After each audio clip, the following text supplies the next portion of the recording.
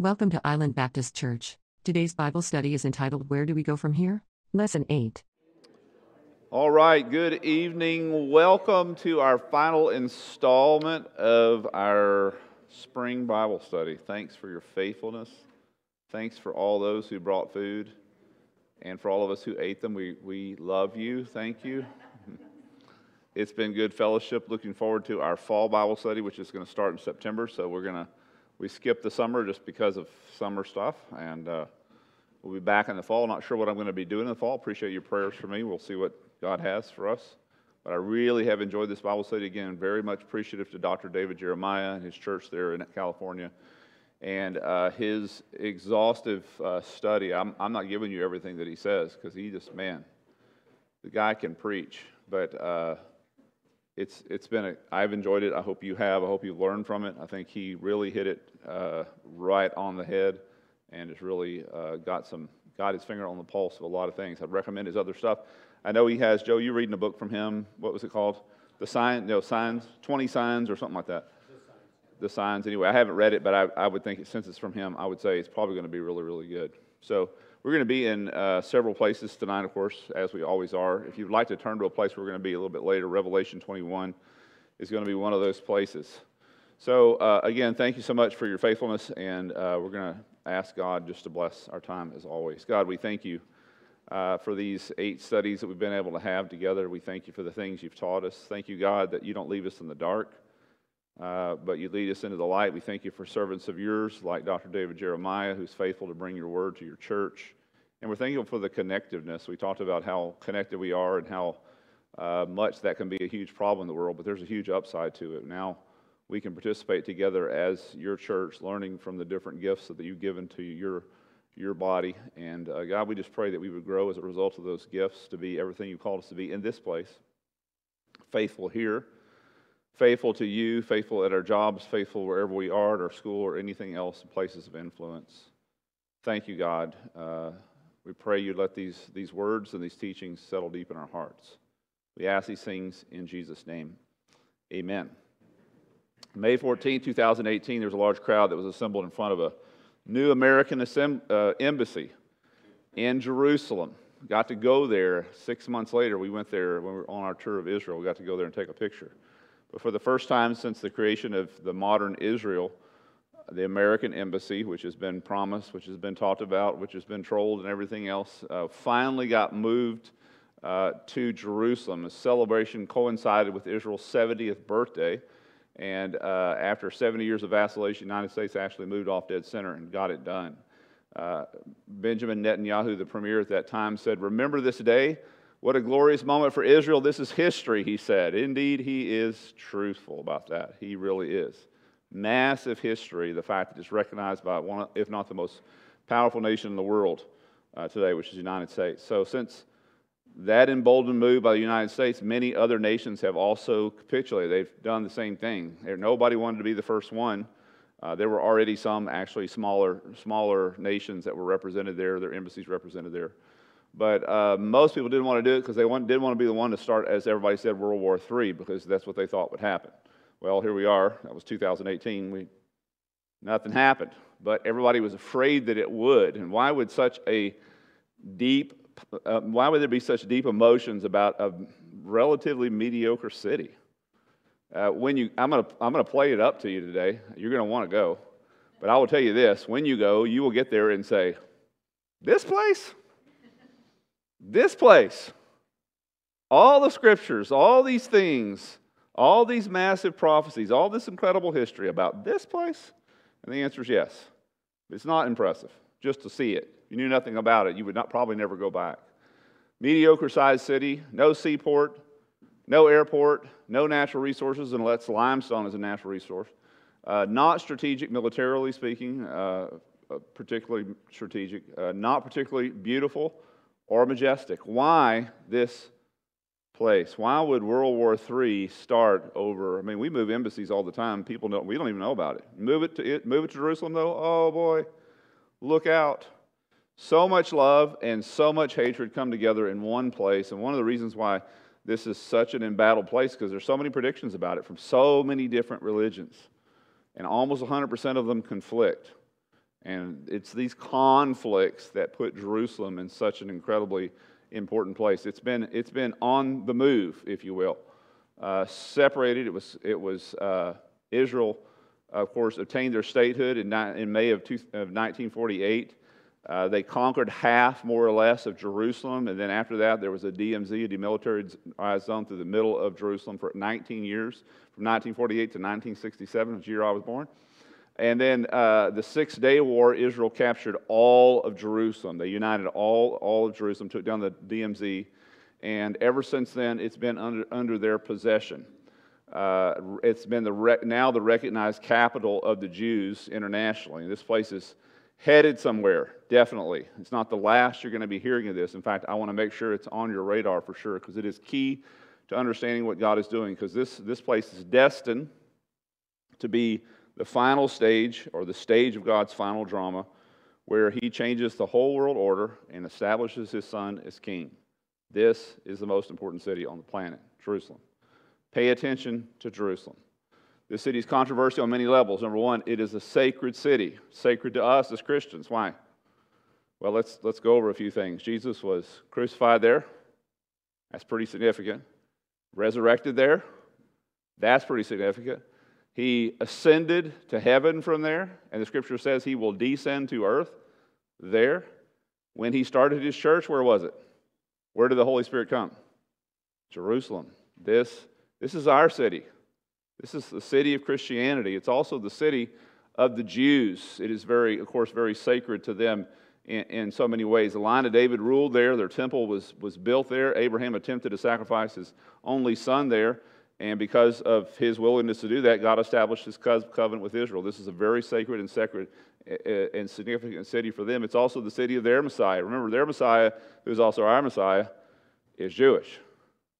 So it wasn't like Jesus died and resurrected an American. He died as a Jew. And today, our theology, it's very good biblical theology, is there is a man standing at the right hand of God, and His name is Jesus, and He is Jewish. And He is coming back to rule as the Jewish king over all nations. So this city is going to be His place. Pay attention to the city. It's sacred to the Christians. It's sacred to the Jews. It's also sacred to the Muslims. And of course, Mecca is their most sacred city. But the most important city to them is not Mecca. The actual most important city is Jerusalem, and that's because of their theology. They've been taught by their false theology that the Muslims are now the third chosen people of God. God first, in their theology, first chose the Jews, then He rejected them, then He chose the Christians, and then He rejected them, and then He chose the Muslims. And the way that they've known that they're the chosen people of God is that they've had possession over the sacred city of God for the past, 1,000 years. Now, not no more. So you think they're going to sit around with their arms folded and say, oh, well, no big deal. We'll just let the Christians and the Jews have that city? Think again. See, they either have to say that their theology is debunked, or they have to die proving that they're the chosen people of God. Which one have they chosen? You know the answer to that question. That's what they're doing. So this whole issue that you hear all the time, land for peace, and Israel, if they'll make peace with the Muslims do this. Total bunk. It's total bunk. They will only settle for one thing, that Israel is not in the land or not in Jerusalem, period. Not one Jew there at all. That, of course, is not going to happen. So there will always be war between the two of these. Significant to the Muslims also because, according to the Muslims' theology, their Messiah is coming back to reign in Jerusalem. He's called the Mahdi. The Mahdi is their miracle-working, supernatural, he fits all the criterion, by the way, for the Antichrist. This miracle-working, supernatural Messiah that is to come. He will rule the world from Jerusalem after their version of Jesus comes back and converts the world to Islam. They believe in Jesus, just not your Jesus, not the biblical Jesus. They believe in a Jesus who's Islamic. And that Jesus is going to come back. By the way, I have an image off of their website, the Mahdi website. Here you go. There's the Mahdi right in the middle with the standard Muslim armor on, the big drawn silver, supernatural sword. To his right, you recognize him? That's Jesus, their version. This Jesus is the warrior Jesus. He's going to come back and convert the world either by sword or by word. You get the choice to choose. He's going to first convert, according to their theology, the Jews first, and then the Christians, and then everyone else who is of lesser religions. They're going to have the opportunity to convert, and when they don't, or if they don't, then these armies are going to wipe them out. And of course, that's what they believe. And then this Jesus, their version of Jesus, is going to hand over the power and authority over to the Mahdi, and he's going to be ruling the world, not from Mecca, but from Jerusalem. Here's his title, the awaited Savior of the world, Imam Muhammad al-Mahdi. That's him. Watch out for him. They're not messing around. This theology is very serious. In case you hadn't noticed, they're pretty serious about what they believe. So back to Jerusalem. Jerusalem is mentioned only 811 times in the Scriptures, which is, you may say, well, that's not a lot. But if you compare it to the next most mentioned city, which is, can you guess which one? 285 times this city was mentioned. You know which one it is? $1 for whoever can get it, huh? Babylon, you got it. It also is significant to the end times. $1, remind me to give you $1. I have $1 in, where's Chuck? No, where's Doug? I have $1 in pennies because Doug gave me $1 in pennies today. $1 in pennies coming for you. So Jerusalem mentioned 800 times, like I said, compared to 280-something times for the next most mentioned city in the Scriptures. Once you get to the book of Revelation, it is no longer called Jerusalem. It's just simply, at some points, it's just simply called the city. It's assumed that you know if God mentions it, he's not talking about New York, he's not talking about Port Isabel, he's not talking about Paris, he's not talking about Berlin or Moscow, he's talking about the city. There's only one city in the mind of God, and it is Jerusalem, to be sure. All cities, mark this carefully, are slated for demolition, except for Jerusalem. So if you're willing to go long on some stocks, buy stocks, really long. It maybe not long. I don't know. If you want to go long, though, Jerusalem is the spot. Almost everywhere you turn today, there's something being said about this city. It is, to be certain, God's city. It's His city. Not to say that God isn't present, doesn't care about other cities, but this city in particular is His. The Bible tells us that there is a special blessing for several things. Let's turn to Psalm 87. Have you ever read this psalm? I'm sure you have. Or if you haven't, here we go. It's very short, very sweet, and very interesting. Psalm 87 has a special blessing, unlike any other city, for those who were born in Jerusalem. Psalm 87, verse 1, his foundation is in the holy mountains. The Lord loves the gates of Zion. Of course, that's Jerusalem. More than all the other dwellings of the places of Jacob, glorious things are spoken of you, O city of God. I shall mention Rahab and Babylon among those who know me. Behold, Philistia and Tyre and Ethiopia. This one was born there. That's a quote from somewhere else. But of Zion it shall be said, this one, it shall be said, this one and that one were born in her, and the Most High Himself will establish her. And the Lord shall count when He registers the people. This one was born there. Then those who sing as well as those who play the flute shall say, all my springs of joy are in you. This one, there's something special about being born in this city. There's a blessing for those who are born there, a blessing for those who pray for Jerusalem. You've seen this one, right? Psalm 122. Commanded to pray. Pray for the peace of Jerusalem, which is really strange because the name Jerusalem means, the literal statement, it's a statement actually in Hebrew. In it there is peace. In it there is peace. And if you notice, Jerusalem doesn't have, if any place doesn't have peace, it's certainly Jerusalem. So it's a strange name. Pray for the peace of a place that has peace. It's strange. May those who love you be secure. May there be peace within your walls and security within your citadels. For the sake of my family and friends, I will say, peace be within you. For the sake of the house of the Lord our God, I will seek your prosperity. This is recommended for Jews and Gentiles. Pray for the peace of Jerusalem. We're going to revisit that here a little bit later. Jesus, of course, loves Jerusalem, and on one occasion he stood overlooking the city and wept over it. Here's what he said, Jerusalem, there were no other city does he say this about. Jerusalem, Jerusalem, you who kill the prophets and stone those who sent you, how often I have longed to gather your children together as a hen gathers her chicks under her wings, and you were not willing. Weeps over this city. So it is a sacred city. Number two, it is a central city. The city has captured the world's attention like no other city has. Ezekiel 5:5 is very interesting. The contrivance of the Hebrew here is very, very interesting. I want to try and explain it to you. But here it is just in our English version. Thus says the Lord God, this is Jerusalem. I have set her in the midst of the nations, literally the center. But it's like I said, it's an interesting word. In the midst of the nations and the countries all around her. That word in Hebrew for midst is not your typical word to say that you were in the middle. It literally means put your finger in your belly button, everybody. Go ahead. Do you have a belly button? Or were you born under a... Okay, that's the word. That's a literal word that God uses. I have made her the belly button of the world. What a name. That's the middle. What is a belly button for? It shows what? This is Mother's Day. It shows where you and your mom were connected. It's where you got life from. So the navel, the umbilical cord of the world connects here. It connects right here. You think about it. What umbilical cord brings life to a baby? Where do we get life from? Where was death defeated? The city. This is a significant city. In fact, no way to overstate it, I don't believe.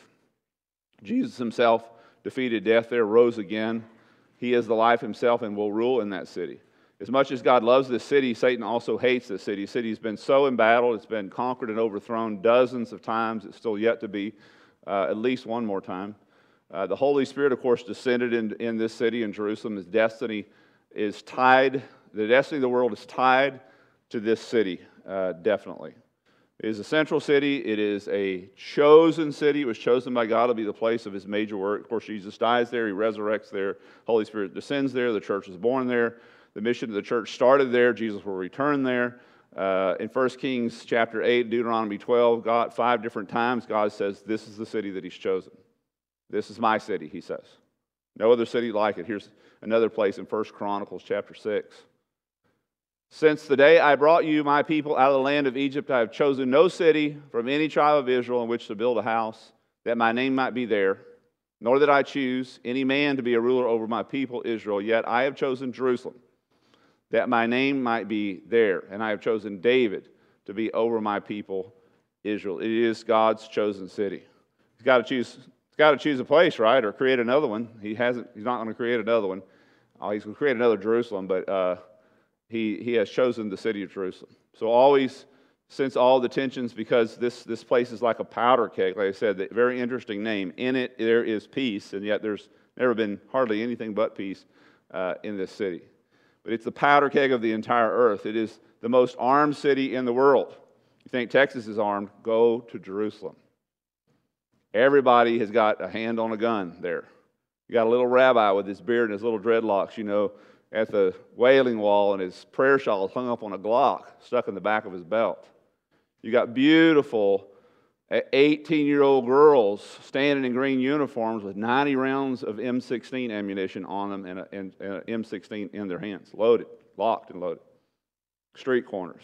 I mean, this place is armed, very armed. They have to be, because they are effectively always constantly at war.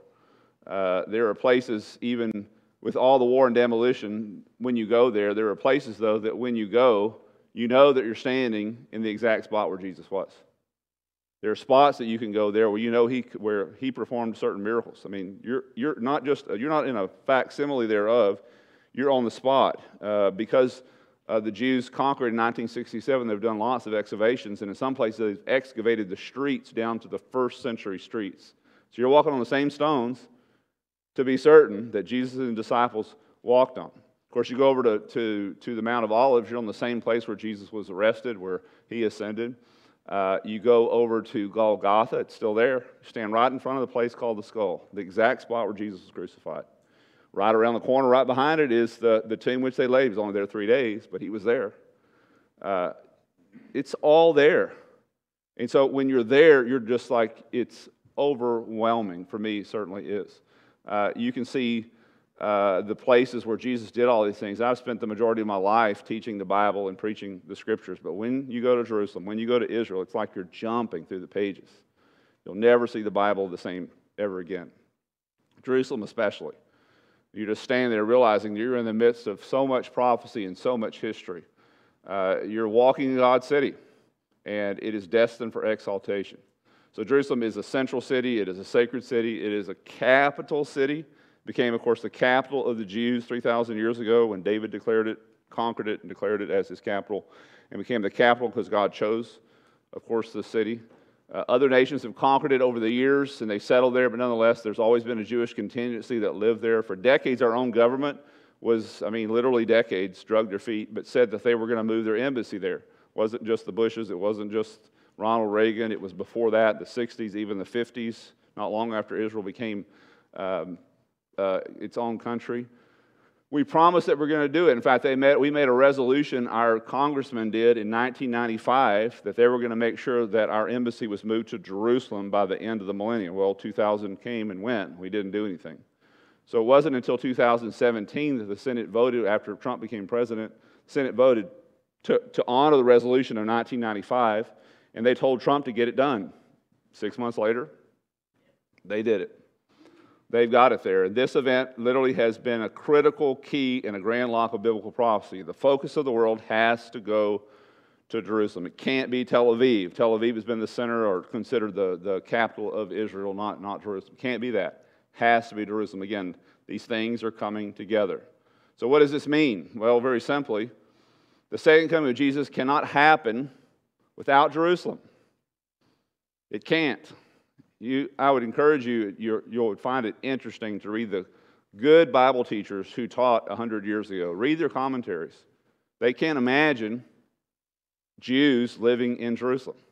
They can't imagine the Jews having a military. They can't imagine the Jews having control of the Temple Mount. They can't imagine it. Now, you'll read these guys, and they're writing, and they're saying, listen, we believe it's going to happen, but it's beyond our imagination how it would ever happen because the Jews have no power, and the Muslim contingency here is very, very strong. And so now here we are, 100 years later, and can we imagine it? Oh, boy. Boy, can we. We really can. These prophecies that are about Christ and about the city of Jerusalem assume a continual existence. Like I said, if you're going to bet on a city, this is your city. You're going to go long on a stock, go long on the stock of Jerusalem because they're the ones. When we go, and I want you to go, you need to go. What are you going to do with that money anyway? You're going to throw it away on something ridiculous like food or rent or something. Go, blow it, live off ramen noodles for a couple of years. You'll be fine. When you go with us and you stand on the southern steps of the temple facing south, you're facing downhill just 150 yards from where David's palace was and Solomon's palace was, and then down from that, the original city, the fortress city of Jerusalem. Off to your left is the Mount of Olives, which is where Jesus is going to return. You're just right there. You're just right in the hub, right in the middle of all these things. It's just such a glorious place to be. The entire earth, the Scripture says, is going to return to this city, and when Jesus descends and conquers, and they're going to be traveling here to meet with the King. Earthly Jerusalem, though, is only a prelude to the coming Jerusalem. The coming Jerusalem, this is just a holdover to the ultimate Jerusalem that's going to be for all ages when God creates a new Jerusalem that is now in heaven and is going to be descending to the earth. You're in Revelation. I asked you to turn there, right? But maybe you left it to go to Psalms. But let's go back to Revelation chapter 21.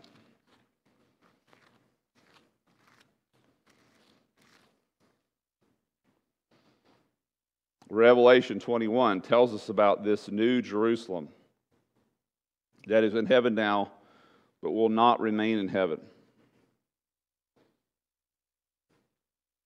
Revelation 21, verses 1 through 3, I saw a new heaven and a new earth, John says.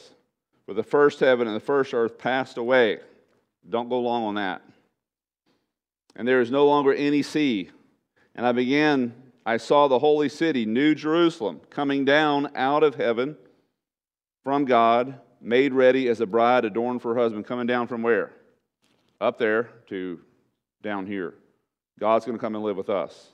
And I heard a loud voice from the throne saying, Behold, the tabernacle of God is among men. Never been there before.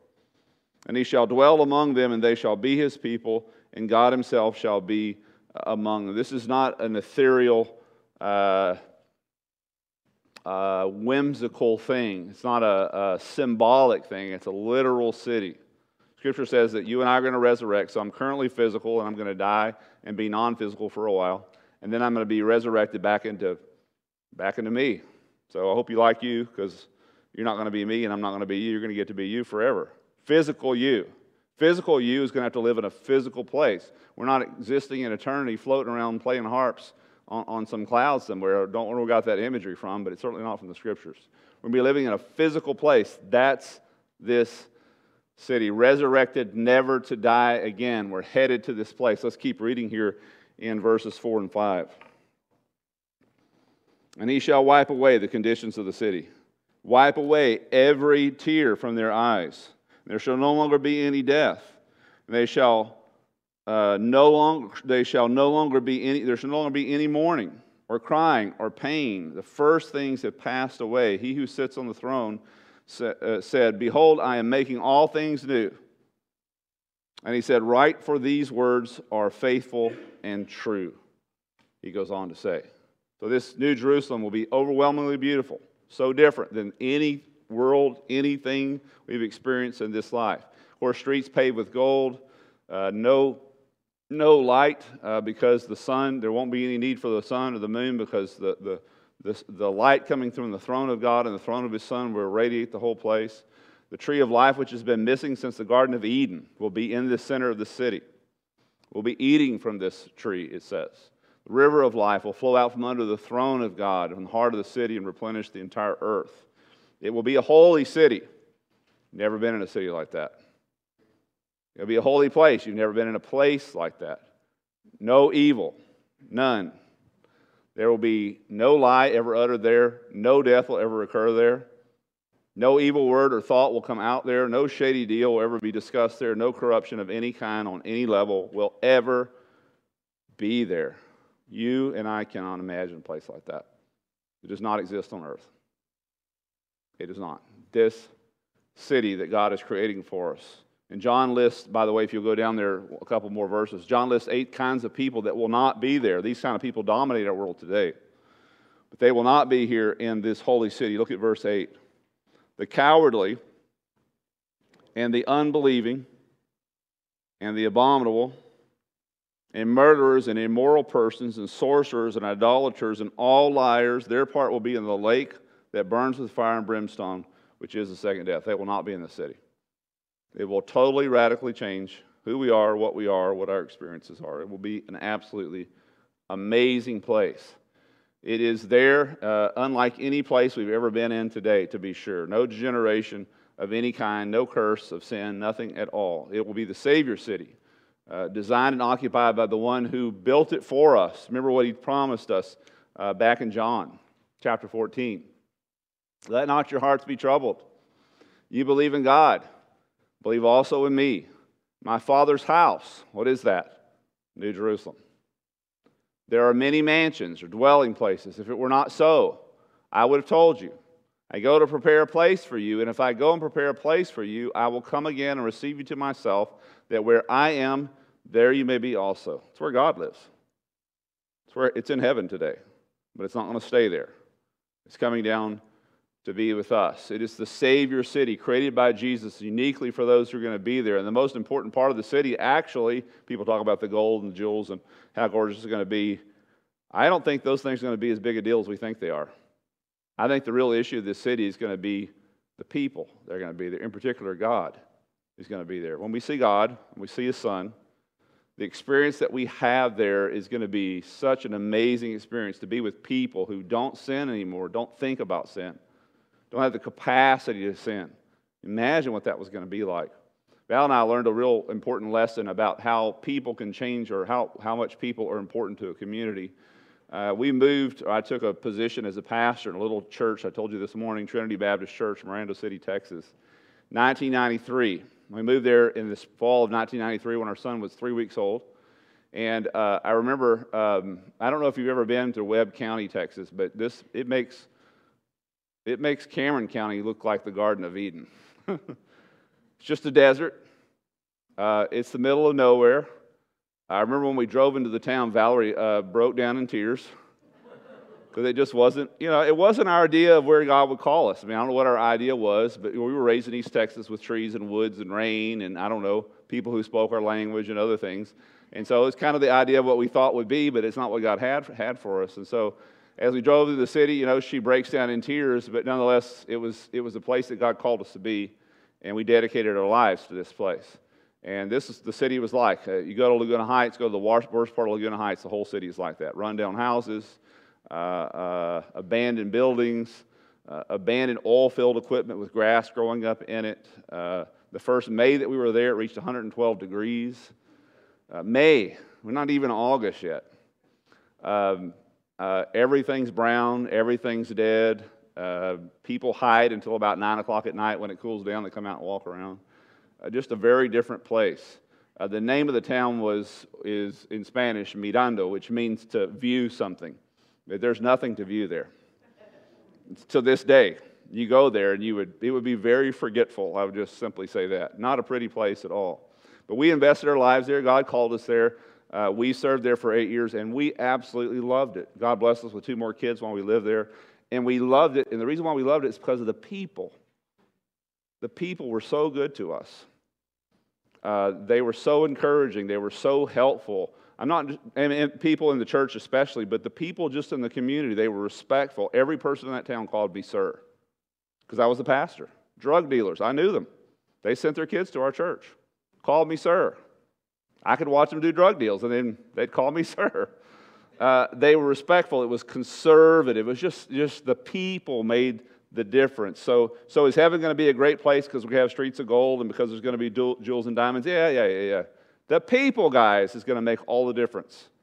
Because for a fact, people ruin places, don't they?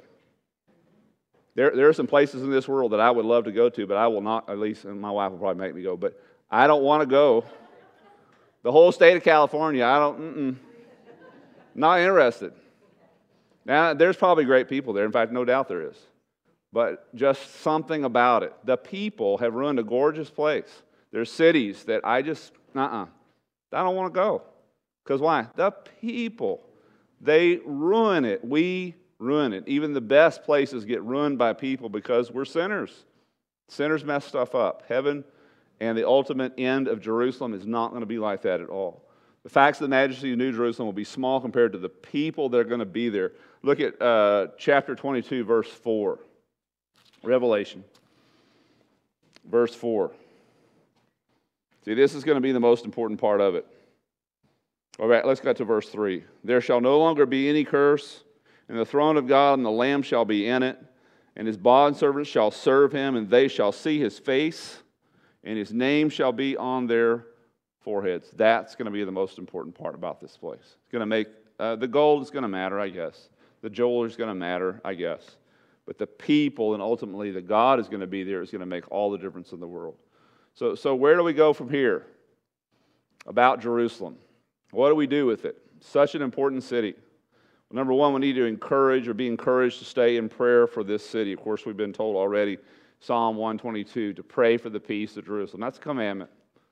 It's a commandment. There's a blessing, the Scripture says, for those who pray, who love Jerusalem, who promote the welfare of the Jewish people.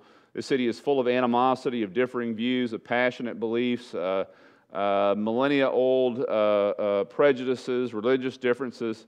I remember several years back on Easter Sunday, they were reporting that the Church of the Holy Sepulchre, which is supposedly the place where Jesus was crucified and buried and resurrected inside this area where this church was built.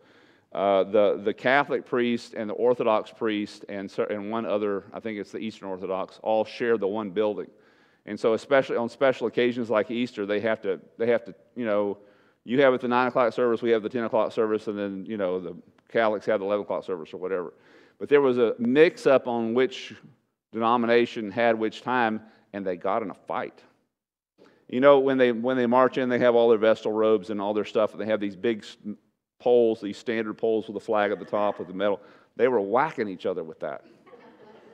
So, even under the auspices of the name Christian, which I don't necessarily consider that to be, you have such animosity. Only Jesus, the Prince of Peace, will be able to bring peace to the city of peace. In modern Israel, you walk through there, you can feel the tension. You've not been in a place, maybe I don't know, some bad places in D.C. back there, Doug, but I've never been in a place where you can just literally feel, like I said, you're walking on a powder keg. That's Jerusalem. I'm not trying to keep you from going. I mean, you got to die somehow. You ought to die there. But I don't think you will. You feel safe there, even albeit all things given the way that they are. Modern Israel and Jerusalem in particular is in constant state of war. Someone described living in Jerusalem as living in a really nice house in a very bad neighborhood. And that's a good description. Animosity growing, of course, at all times, all around us, in our own nation. Animosity is increasing. It has to. Of course, we need to vote against it. We need to vote out those who are that way. We need to speak out against it. Nonetheless, I'm not trying to be a fatalist. I'm just simply saying it has to do that. We have to. Israel has to be isolated. As long as we're their allies, that's not going to happen. I'm all in favor of Israel being an ally. Don't get me wrong. But it has to go to the place where Israel has no allies anymore. It is frightening when I watch our nation turn away from it because, as we know, God has promised the blessings upon those who bless Israel and a curse upon those who curse. So as our nation turns away from being a blessing to Israel, we're hurting ourselves, to be sure. Of course, Russia and her ilk are going to be marching on Israel before too long. The wrath of the Antichrist is going to be against them. He's going to be deporting everyone in Israel and Jerusalem in particular. So there's lots of bad stuff that's got to happen in this city, but the city itself never going to fall. Here's some, just to give you an idea of how things are going internationally right now. Statistics from the United Nations. Israel has been singled out effectively as the most discriminated against state in the world. So in the past, from 2012 to 2019, the UN made 202 resolutions criticizing different things that they disagreed with. Of the 202 resolutions, 163 resolutions were against the state of Israel. So they were responsible, think about it, for 81%, and from 2012 to 2019, they were responsible for 81% of the bad stuff that happened on our planet? No. They're being singled out. We're talking about 9 million people. So they were singled out ahead of atrocities like were committed in Russia or China or Venezuela or Iran or Libya or Syria during the same amount of time. Hardly any resolutions from the United Nations against those groups of people. But anytime Israel sneezes, resolution. They're not allowed to sneeze on sacred days or whatever. Who knows what they'll say. This is very much in line with what the Scripture says is going to happen. You're in Revelation 21. Let's go to Revelation 12. The hatred is truly diabolical. I mean, truly the devil is behind it. And we get an indication of that here in Revelation chapter 12, verses 1 through 6, and then skipping down to verse 17. A great sign, so that means it's not literal, right? That's right.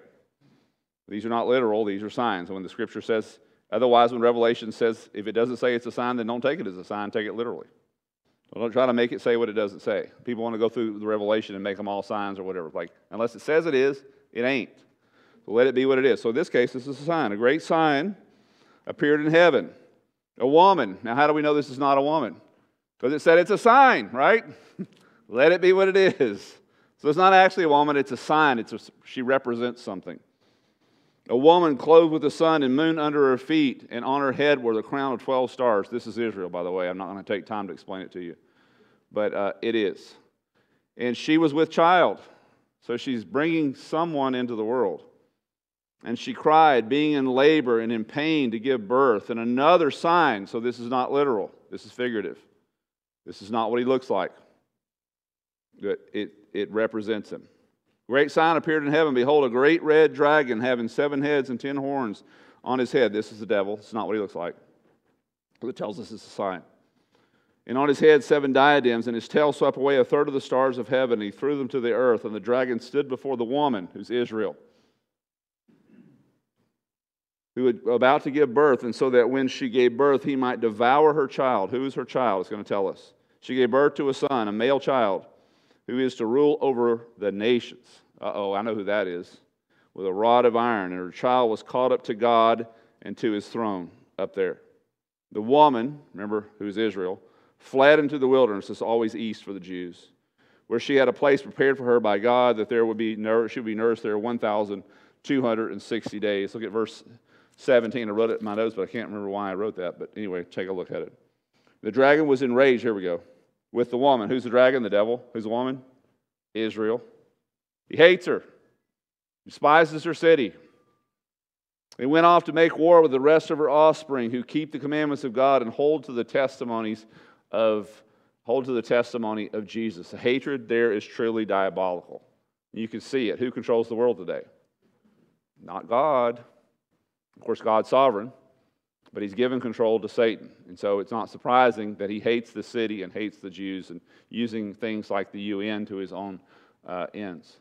So number one, I encourage you to stay fervent in prayer for Israel. Number two, stay faithful to your service of ministry. So as we see things ramping up for Jerusalem, what does that tell us? It's getting close, ladies and gentlemen. We need to get busy. Time is short, right? 2 Peter 3:11. Therefore, since all things will be dissolved, what manner of persons ought you to be in holy conduct and godliness? Since you know how it's going to end, and it's getting close, not time to mess around. Not time for me to walk in my sin and other things. Time for me to disavow those things in my life and walk in the things that God has called me to do. Never been a more important time for us to refuse to live lives that are a lie and to start living lives according to the will of God. Again, as things get darker, we need to shine brighter. So stay faithful to service and ministry. And then a third thing, so encourage you to pray, encourage you to stay faithful, encourage you to stay focused on Israel and Jerusalem. And most don't see the massive moves that God is happening around. Like I said, you listen to the news and they act like they don't know anything because they don't. Because unless you know the Scriptures, unless you follow the Holy Spirit, you will not know the truth. They will say anything except the truth. I found it interesting when my mom had Alzheimer's, one of the things, the effects of Alzheimer's to her. This is my mom's day, and she got Alzheimer's young, early onset, 57 years old. She was diagnosed at 70, diagnosed at 16, died at 70. But one of the things, if you asked her to do something, she would do anything but that. Like there was a panel of switches on my parents' wall in the living room. There's 4 switches, one for the middle light in the living room, one for the, one on this end is for that side, and one on this end for that side, and this one right here is for over the fireplace. And my dad said, I can tell her, Bill, literally to hit the one on the right, and she'll go hit the one on the left. She can't do it. He said, if you tell her to hit the one, no, the other one, she still goes to that one. You mean this one? No, that was the one you just turned off. She couldn't, it wouldn't register. It wouldn't work for her. So he learned to say, he would say the opposite of what he meant, and she would turn on the right light. But anyway, it's almost like the same thing with our world. Our world has Alzheimer's. They can't think correctly. And they're easily led astray, and that's where they are. They cannot reason through. They can't see beyond their disease, their spiritual disease and delusion that they're under. So stay focused on Israel and Jerusalem. Let me run down the timeline for you. So 2,000 years, Israel's out of the land. Prior to that, 600 years, they're effectively not sovereign over Jerusalem. They're controlled by the Greeks, they're controlled by the Romans, they're controlled by the Persians, they're controlled by the Babylonians, they're controlled. So for 600 years before Christ, they're not sovereign over Jerusalem. But since 1948, Israel's been back in the land, and since 1967, they've been sovereign over Jerusalem. 2,600 years. They reinvent themselves? Where has that ever happened? After 2,600 years, they reinvent their nation, they reinvent their government, they reinvent their language, they control the city, they control the Temple Mount, or their fathers after a 2,600-year hiatus. That has never happened before. That, ladies and gentlemen, is a massive sign. And like I said, if you can't see that one, you have Alzheimer's, spiritual Alzheimer's. That one is huge. Again, the real news is that these people have reinvented themselves, their language, their people. They've been on hiatus for 2,600 years, and they're back. Israel ranks 7th most mentioned country in the world, according to the New York Times. That's just behind Russia and England and Germany. These are massive nations. They control all kinds of wealth and power, and yet Israel is the 7th most mentioned in the New York Times. Why is that? Why are they becoming the focus of the world? Israel has the 10th most powerful military in the world, even though they're a tiny, small little nation. Literally, the entire world is becoming solvent over Israel in general and Jerusalem in particular. And I want to show you why, because God predicted that it would happen and then we're going to be done. Zechariah chapter 12.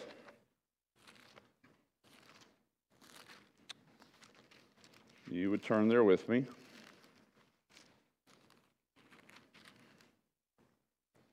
Zechariah chapter 12.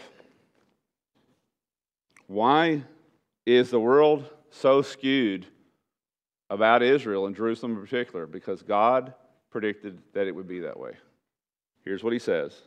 Zechariah chapter 12, verses 1 through 3. The burden of the word of the Lord concerning Israel, the prophecy, the prediction of God concerning Israel. Thus declares the Lord, who stretches out the heavens and lays the foundation of the earth and forms the spirit of man within him. He's just trying to say, listen, I know what I'm talking about.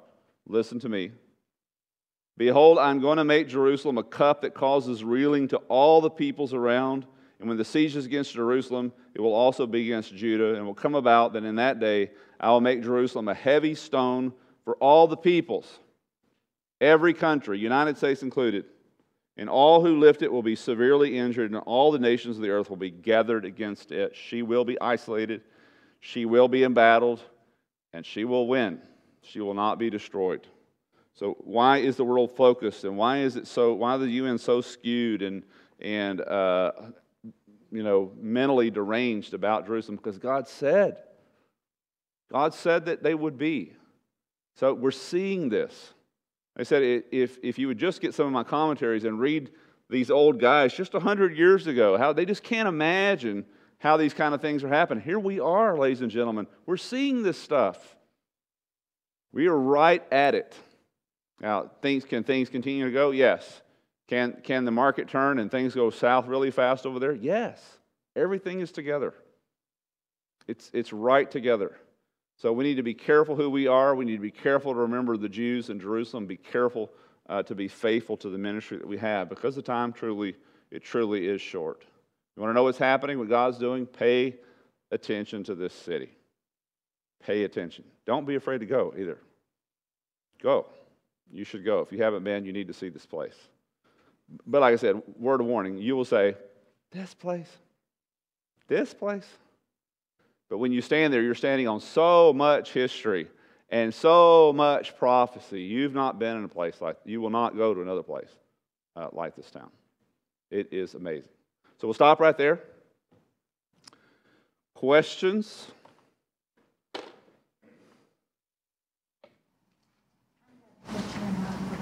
You forgot your question? It was a good one. Okay. Keep thinking. My question was, God is going to make David ruler over? Yes, he is. With David's past history? Yes. Yeah. So Tom is asking the question, how is David, the line of David, ruled? But actually the Bible says God's going to resurrect David and put him back in charge of Jerusalem. So that's in Jeremiah. That's in Ezekiel. So Tom has a problem with the fact that why would you put a sinner in? Because he's letting you in, Tom. That's all I have to say to you. He's letting you in. So, and yeah, David is a tremendous example of God's grace and mercy and desire and willingness to forgive. And how can he be a man after God's own heart having done the things that he did? Well, because God is able to fix us that good. So, yes, you do. So do I. Something else. Brian, you got a question? Or a comment, or maybe Yes. a question. Will the Antichrist be a Muslim? I would have said, and I'm in a process, especially when it comes to prophecies, kind of like, whew. If you're asking me, are you asking my opinion? Yeah. I'm leaning that way. I'm leaning that way the more I understand Muslim theology, and the more I can't wrap my mind around the fact, because I try to understand things from a biblical perspective, and from a position of God's sovereign. So God is sovereign. Why is He allowing this group of people to become more and more dominant? I don't understand it. Why? Because obviously Satan's ruling the earth, but Satan doesn't get to do anything without permission. So why is Satan permitted to push these groups. In fact, I scratched my head really hard because when I moved here in 2001, I hadn't been here 4 months, and we had the 9/11. I mean, we were very much against the Muslims at that time, and now we have at least 2 U.S. congressmen who are Muslims, and they're radical Muslims. Listen to them. How is that possible? It would be like, I think of an example. You left your doors unlocked, and so someone broke in and stole all your stuff last week, and this week they come to your house and your doors are still unlocked. What? What in the world is wrong with you? Something's not right with you. I mean, you're not thinking right, because I would think for sure once something like this has happened, there would be a long time before you ever unlock the door. But for us, we unlock the doors really quickly here. Something is making that happen. I mean, on a spiritual level. Something is happening. So I'm leaning more towards that. Yes, I am. Of course, they predict it. Their Mahdi is definitely if he comes, he's definitely the Antichrist. If it actually works out that way, because the way they describe him, he's a miracle worker. He's going to have all the power of Allah. He's going to do all this stuff. Jesus is going to be his right-hand henchman. He's going to promote his work. We're going to be all worshiping him along with Allah and Mahdi, and Jesus is going to be the one who promotes the worship of both of these, just like the false prophet does, Revelation 13. So I'm leaning that way. When it doesn't happen, I'll let you know I was off on that. But I mean, until recently, when I started looking at what they believe, I didn't think that. But like I said, I've been trying to figure out why are the Muslims still even here, unless they play a role, because we are certainly near the end. Something else. Think of it. Text me. All right? Good to go? Let's pray. God, I thank you that you don't leave us in the dark. I thank you for the great things you're doing today all around us. Give us the eyes to see, the hearts to understand, the willingness to see beyond the distractions, the things that are thrown in our face and our eyes that say, these are important things. These are the things that matter. God, help us not to see those things. Help us to see what you're doing. Help us to see what you're doing politically, what you're doing economically, what you're doing in Jerusalem, what you're doing religiously, God. Help us to see these things and put these things together. God, we thank you again, that you don't leave us in the dark, but that you share with us the things that you're doing. Help us to be, as we see these things, even more faithful to follow you, to be the people that you called us to be, whether time is short for this earth or just simply short for us. Either way, God, we don't have time to waste for sure. Thank you, God, for this time again. Our 8 sessions this spring, God, we pray as we look forward to this fall and our coming back together on Sunday nights, God, we pray that you would lead in that way. Thank you, God. It's in Jesus' name we pray. Amen. Amen. Thank you. Thanks for visiting. Find us at www.islandbaptistchurch.org.